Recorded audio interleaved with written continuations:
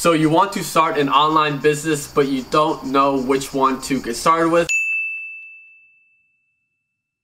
And it's fair for you to feel that way because there's so many different ones out there. And you don't want to choose the wrong one. Some are best for this person, some are best for that type of person. So what we did is we looked at all the online business out there. We picked our 5 favorite ones that we truly think are the best ones for beginners to start. Each one that we know a fair deal about.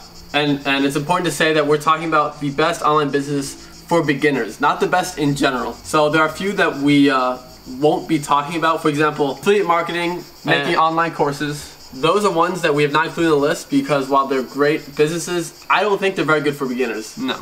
You need like a following, and it's just extremely challenging to become successful with that as your first business. Yeah, there are better ones out there to get started with that are easier, just better for you, right? Yeah. Okay, now before we get into the top 5, let's answer the question. What kind of online business should you begin with? Now, everyone wants to get started with entrepreneurship and build this 7, 8, 9, 10-figure business right out of the gate, but that's obviously not how this works. So what should your first business be? It needs to be a cookie cutter kind of business model that has proven to have high success rates and is cash flow focused. So the business's pure purpose is to create cash flow for you, which you could then use in the future to create your 7, 8, 9, 10-figure business. But right now, as your first business, you gotta be focused on making money. You're not focused on changing the world. And like you said, you want something that's proven. And afterwards, you can move on to the thing that's gonna make you a billionaire if that's what you want. Yes. So this video is about the top 5 online businesses to begin. If you've never had an online business before, that is going to make you money, okay? It's about making money in the beginning. I don't care what anyone else says. You need money to survive and build a bigger business after that. Yeah, so we have our top 5. We're gonna start with number 5 and then move down to number 1. Yes, so with each online business, we're gonna break it down. Number 1, what it is, how to make money with it, and then we're gonna talk about the pros and cons of each, and then finally, who is best suited for this online business. And then from there, you can decide if that's what you wanna get started with or something else. So, shall we get into the list? Let's do this. I'll do this. Dude, what was that? I wasn't done talking. Okay. Anyway, okay, let's move on to the list. This time we'll swipe up. Let's get right into it. So this top 5 is ordered from the 5th best to the number 1 best online business to begin as a beginner. So then the first one that we came up with is freelancing. Now that is probably the most unsexy online business there is, and also it is an online business. It might not seem like an online business, but what freelancing is essentially where you do random jobs for people on the internet. So it's a hybrid between an online business and a regular job. It's the closest thing there is to that. So what kind of jobs can you do? It's random things like you could be a writer for people online, writing blog posts, a ghostwriter for books. You could do web design. You can do photo and video editing. Any skills that you can offer anyone, you can, well, sell on the internet. And it could even be, like, I can guarantee everyone has something. A lot of people think they have nothing to offer. You got something that you can do well. Even something just like data entry, where you're just plugging numbers into a spreadsheet. You could be a virtual assistant for someone on the internet. And how do you get gigs this way? You can either put up a job listing on Upwork, or you could go on Fiverr. These are 2 freelancing websites where freelancers can meet customers or business owners looking for online employees. So that's what freelancing is. So what are some of the pros of freelancing? For one, you can work from home. And this applies to all the online business we're going to talk about. But like with freelancing, there isn't like so many pros. So being able to work from home anywhere, all you need is internet connection is definitely a pro. It's basically an online job you could do from home or anywhere. Yeah. So it is still basically working a job. That's why it's a mix. And then there's a super low barrier of entry where basically anyone can just do it. Go on Upwork, go on Fiverr, make a job posting, and then you can potentially find people to work for. Right? It's super easy to get started. Also, you need absolutely no money to get started. You don't need to invest maybe minor things in equipment if you're doing a certain type of thing. But to make a listing, don't need anything. You don't need to invest in anything. The number 1 pro about it is it requires like no balls to get into it. Yeah. Online business, it requires to... There's no risk. There's no risk. There's no risk to get involved. It's like for people who are super skeptical Like, okay, I want to see if making money online is for me. I don't know if it is. Try out freelancing. Yeah. You'll see if you like it or not. Now, the cons of freelancing, it's quite a few. You can't scale it. No. And you got to bust your ass to make money, right? Anything beyond, you can't make more than $10,000 a month, which would be insane as a freelancer. Now, you can make $10,000 a month if you're like an experienced web designer, where you charge like a $5K to build a website in 2 weeks or something like that. You do 2 of those in a month, you made $10K. Yeah, but you got to work your ass off as a freelancer, and there's no like freedom, passive income lifestyle. No, there's nothing passive about it. There's nothing freedom about it. Well, then you could do it from anywhere. That counts as freedom, actually. Yeah. But you're trading time for money, and you can't scale this at all. That's why this is a super low-tier online business. Yeah, that's why it's number 5 on the list. But it's for people who don't want to risk anything and just want to dabble and see if online business is for them. Freelancing is probably your best option to get started with, to be honest. Another con, it might be hard to get clients as well as a freelancer. You got to bust your ass for clients. That's what I'm saying. You got to hustle. Any of these online businesses, you got to bust your ass, basically. Yeah. None of them are easy. Our 4th favorite online business for beginners is a coaching/consulting business. And what that really is that you're working one-on-one with another person, and then teaching them or providing them some sort of value or information. Teaching them how to achieve their goals. So that could be anything like fitness consulting, where you consult them about how to get in better shape. You could be a diet/nutrition consultant, teach someone how to eat healthier and lose weight. A dating consultant, teach someone how to pick up girls, have a better relationship. So like a relationship consultant. You could be a Facebook ads consultant, teaching someone how to become better at running Facebook ads. A business consultant, teaching someone how to scale their business. There's so many examples of this. There's probably 100 different niches, 100 different coaches/consultants that exist. There's no limit to what you can do with one-on-one consulting. If you can help someone achieve goals, then you can do this. Perhaps the biggest pro of starting a coaching/consulting business is that you're working one-on-one, and because of that, you can charge them high amounts of money. You can charge them a lot of money. One-on-one coaching is extremely valuable. You could literally charge $500 to $1,000 or more per coaching session. Like that could be 1 to 2 hours, and if you just do one of those a week, that's $4,000 a month. Yeah, and then if you're making $4,000 a month with 4 different clients, you're making $16,000 a month. Yeah, that's a lot of money. And you also have barely any expenses because you're the only employee and you have like nothing else you need to pay for. Yeah. So the pros are you could charge a lot of money and you can make a lot of money because of that. So you can take this realistically up to $15,000 to $20,000 a month without any expenses. Like that's pure profit because all you're doing is sharing knowledge, sharing wisdom, and coaching people to achieve their goals. Yeah. Now there are of course some cons to this.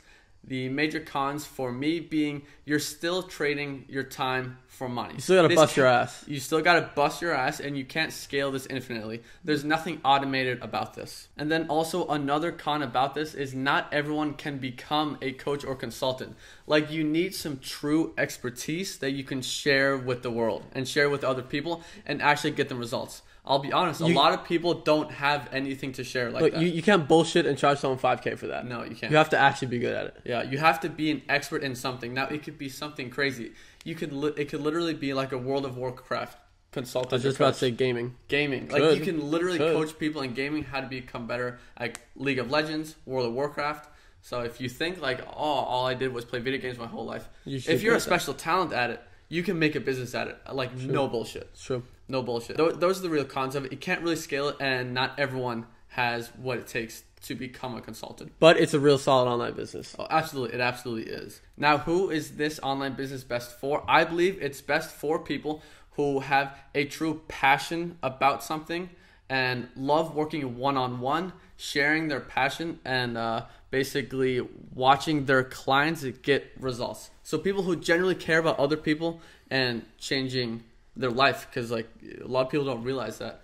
A lot of people have the ability to do that. Yeah, and you have to enjoy the topic that you're teaching, or else it's just going to suck. Exactly. You definitely have to enjoy it, and you have to enjoy working one-on-one. You have to be a good communicator.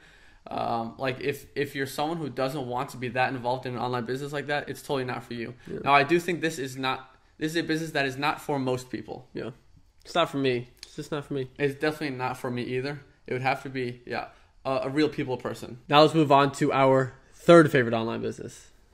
Number 3 is e-commerce. And e-commerce is honestly, it's a very simple business to understand. It's just selling products on a website, online.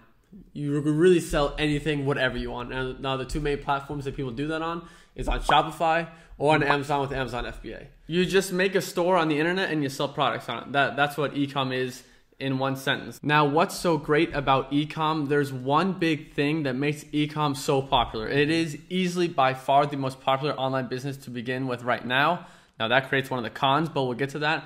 The biggest pro is you can make dick shitloads of money with e-com. You really can. Now, we have multiple friends who have 7-figure e-com stores, which is highly achievable. You shouldn't expect it, but there's a lot of people doing it. Mm-hmm. So you can make $50,000, $100,000 plus a month in profit with these e-com stores. So the reason why an e-com business is so scalable is because you're not trading your time for money. If you have the right setup system in place, whether you sell 10 units in a day or 1,000 units in a day, it's generally the same process and amount of work for you if you do it right, which is why you have people that are making 6 figures per month in profit from e-com stores. Yeah. Again, so what makes it so attractive for people, why it's so popular, is because you can get explosive results. I mean, you could come in and make $100,000 your first month. It doesn't mean it's all profit. It isn't going to be all profit. But you can make $100K in sales first month just like that. Yeah. Okay. And people flash the Lambos and all this. Got it from my dropshipping. There's 7-figure dashboards. That's really what makes it unique. So it makes sense. That's what everyone's gonna be attracted to, is the money. I'm here to make money. Okay. But that creates a lot of cons as well. Now, these are the cons that no one talks about. Mm-hmm. Okay. Let's start with the first one is, like we were saying, you can have a 7-figure e-com store, but you're making nowhere near 7 figures. That's just like the valuation of it. Now, why are you not making that much money? Because you're investing so much into ads. Okay. You can, and inventory. And inventory, but primarily ads. Yeah, well, products as well. But you can make $100,000. You could have spent $95,000 in Facebook ads to make that $100,000. Yeah. And you can even have this massive store that's losing money months in a row because of just ad spend. So to get into this and get fast results, you need a lot of money saved up and ready to just blow on ads with no guarantee for return. Yeah. So it's a very, very risky business to get into, especially if you want to be that guy who just skills like that right in the beginning. Yeah, truthfully, I think 98% of people fail with e-com stores. What do you think? More than 98%. 99%, whatever. A massive amount, because a lot of people get into it because of how flashy it is. It's great and all that. They were severely misled. They thought that you go in, you make shitload, you get rich quick. Yeah. That's how it's marketed as. But it's not as easy as it sounds. No. It's actually a lot more difficult than it sounds, which leads on to the next con, which is a lot of people don't understand what they're getting themselves into. Now, it's a real fucking business. You need to have customer support. You need to work with your manufacturers and suppliers. You need to have your logistics set up right. You need to worry about shipping, all ad spend, all this crazy things that is difficult for a beginner to nail the first time around. Yeah. Now, a beginner can get started with it, which is why it's on this list. But yeah, it's a high risk, high reward business. And it's the number 3. It's a good option. Yeah. And then the final con about it, it's so popular, which means there's a lot of competition. There really is. Like, there's so much competition, but it does not mean you can't make money. Like, I'm not afraid of competition. There's also millions of different products you can sell. Exactly. And now the final con with starting an e-com business is that you need training from an expert. The thing is, like, it seems like such a simple business, which on the surface it is. You find a product, you put it on the internet, you run some ads, and you sell it. Like, okay, I'll figure it out on myself. Let me learn from my experiences. But that's not the case at all. You need to learn from an expert. So you got to spend the $1,000 to $3,000 on a proper course or mentorship from someone to learn the ins and outs and learn from their mistakes so that you don't end up wasting $20,000 instead. So yeah, you do need training because it's not as easy as it looks, which leads into the final point. Who is this kind of business for? It's for people who want to hit home runs. They basically want to get rich quick. They want their Lambo in year 1. Mm-hmm. And also, if you're buying a Lambo in year 1, even if you can afford it, you're going to be broke in year 2. Yeah. Because that's just not how finances work. Okay, so that's basically what there is to say about e-com. Our second favorite online business for beginners is starting a social media marketing agency, also known as SMMA. Now, what that consists of is starting a marketing agency that provides services for other businesses, basically so they can scale their business, generate more leads, make more money. Now, examples of this is you could run Facebook ads for another business. That's the big one. That's the most popular one. You can run Google, YouTube ads. You can create funnels for other businesses. You can grow their Instagram. You can create emails, set up email automation, email marketing. There's a lot of things you could do. All the things that go into building a well-rounded business that can like make money on autopilot. That's what an SMMA agency is going to do for other businesses. You have services that's going to help them make more money. And the great thing about it is you could charge a lot of money. So let's say you can make another business $20,000 extra a month. You can charge them $10,000 a month to make $20,000 extra. And they're going to keep on coming back. So they're going to pay you $10,000 every month for a year straight. That client made you $120,000 in 1 year. And because you're an agency, you don't need to have the skill of the service that you're offering. You're going to find someone to do that work for you. You're not a freelancer. You're an agency.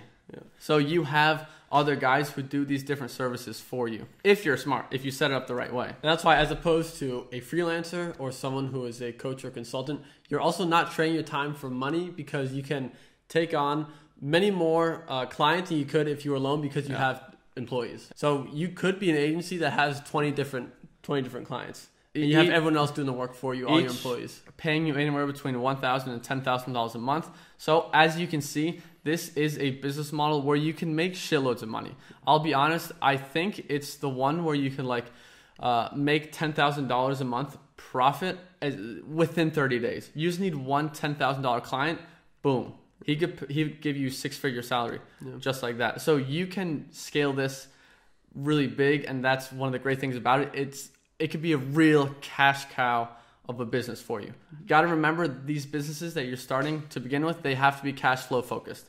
That's the most important thing, is cash going into your pockets. Now on to the cons of having a social media marketing agency. There's a few that we should say. Something with such great pros is going to have cons to go along with it. Of course. So one, you need to have sales skills. Like I said, you don't need to have skills in the services you're providing, but you need to be able to convince clients to work with you. Yeah, you need to be able to close them on why you should give me $10,000 to do this for you. Yeah, you gotta get on the phone and be able to convince them to work with you. So you ever seen movies where people are cold calling others?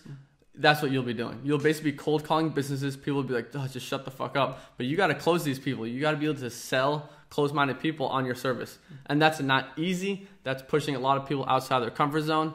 And it's not one of those online businesses you can sit and do from your grandma's basement. Yeah, it isn't that at all. Now, another con is that it could be a relatively high stress business, because you have a lot of responsibility for these other businesses. Yeah. If you don't deliver the services or the results, they're dropping your ass that you promise them, they're not going to be happy, and that's just not easy to deal with. Yeah. And they'll drop you first month if you don't produce results to them like you promised, or you convinced them you would. Yeah, we have a lot of friends who have SMMA businesses as well, and they talk about how they honestly don't enjoy it that much because it's stressful, a lot of responsibility. You can outsource it, but you got to know what you're doing to be able to do that, which leads into the next con. Is this is not something you can just pull out of your ass and start. You need to invest in training, either a mentor, someone who has experience in this. But regardless, it's my second favorite online business for people to begin with. And when people ask us what should I get into, there's only one that beats a social media marketing agency in my eyes. Because if number one didn't exist, this is what I'd be doing. I would have had a business like this. Now on to what we believe to be the number one best online business for a beginner to start with no experience, no anything, is a publishing business. And if you aren't subscribed to our channel, there's a very high likelihood you've never even heard of a publishing business. Your mind might be blown. You've heard of all these other ones, but shit, number one is something I've never heard of. Damn. Yeah. What the fuck is publishing, and what makes it better than e-com? All these that I always hear, that are always talked about. Yeah. Now, first, what publishing is. Publishing is a pretty vague word if you don't know what it is, but it's book publishing.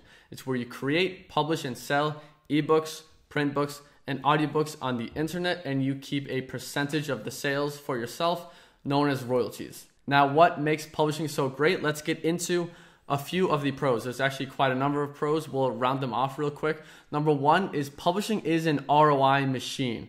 Now, our entire channel is a publishing channel. If you want to learn more about why that is, like, we can't sit here all day talk about publishing, but it's an ROI machine for two main reasons. The power of time. You publish a book once, and then you can make sales on that book for months and years down the line. And then the compounding effect. So you can have 10 books out there, all making sales for months and years down the line. When you've published a book and it's been out there for 3 years, the ROI can get absolutely ridiculous. Like we've only been publishing since 2016, but those books we published in 2016 still make us money in 2019. Yeah. Like, what other business can do that? And we haven't had to spend a single thought or penny on that book since 2016. Yeah. Next thing is it creates so many income streams. Like I said, the compounding effect. The more books you have, the more income streams you'll have from those books. But each book can have up to 5 income streams in themselves. Now, we've talked about that in different videos. I won't outline all of them in this video, but just know that's what separates it from all the others. Yeah. And publishing is the only online business that I truly believe provides real, legitimate, actual passive income. People act like e-com produces passive income. Like, just because you worked yesterday to make the money next week does not mean it was passive. People need to shut up about passive income because it almost doesn't exist. Publishing is the only shit that makes passive income. It's one of the only ones that I'm aware of. You got investments and all that, but never mind that. Next, publishing is not a mainstream business model yet. I'm saying, I mean, it will eventually at some point. Once people recognize the greatness of it. Yeah, but right now, there aren't thousands of people in it the way people are doing e-com and all these other things, which is one of the reasons why it's so great. Like, when it comes to audiobooks, the opportunity is ridiculous right now. When it comes to audiobooks in particular, you can throw up most books and make good money on them. Next, you don't need any skills to start a publishing business. It's a very low stress business, unlike a social media marketing agency. There's tons of flexibility with it. You do everything on your own hours. You don't have clients, so you don't have to set up meetings with them and move your schedule around. You have tons of flexibility. And we both truly believe that publishing is the easiest road to replacing your full-time income online. Yeah. Now, I think a social media marketing agency is an easier road to get to, let's say, $30,000 a month. Yeah. It's a shitload of money.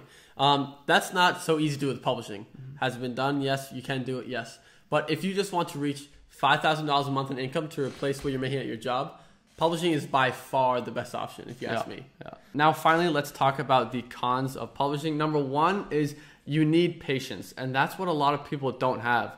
A lot of people I have seen will get into publishing, they're not rich in the second month, and then they get frustrated, and then they walk out. Yeah. Okay? Because people have just been misled about how online business works, just business as a whole works. That's not how it works, especially with publishing. Their turnaround time to like have a book created, an audiobook narrated, and then making sales, and then getting actually paid by Amazon and these different platforms that are selling your books for you will take 90 days, 3 to 4 months before you start seeing profit on your investment, which actually creates a pro in terms of it creates a higher barrier of entry because a lot of people won't have that patience. Yeah, that's also one reason. So it's only the serious, patient people who are staying in publishing, and we're the ones reaping all the benefits. Yeah, that's why people are turned off by it, because they want the e-com thing making a shitload of money in the first month. Right. It's not going to happen publishing. It literally is impossible. I mean, you got to have a whole book written. Yeah. And also, publishing will not make you a millionaire. Yeah. It will not make you a millionaire. That's also not what you should be focusing on as your first online business. Now, the final cons of publishing, one is that you do need money to invest upfront. Now, I want to say you don't need money. You can write books yourself, but I don't suggest doing that. I suggest finding a professional to do that for you. It's best if you have money to invest upfront. So if you have $1,000 to $2,000 to start, boom, you're in a great position to get started fast with your publishing business. And then also, you need training. Like, if you don't know how to do the whole publishing process the right way and actually make money with it, you're gonna fail. Yeah, right? You can't do it on your own. Like the only ones that don't require training from this list of 5, I would say, is freelancing. Like, you can watch a few YouTube videos about how to make like a job listing on Upwork and Fiverr, and then you go from there. Everything else, you need training, you need the knowledge. Don't go into it blindly. And publishing is no exception for that. Now, who is publishing for?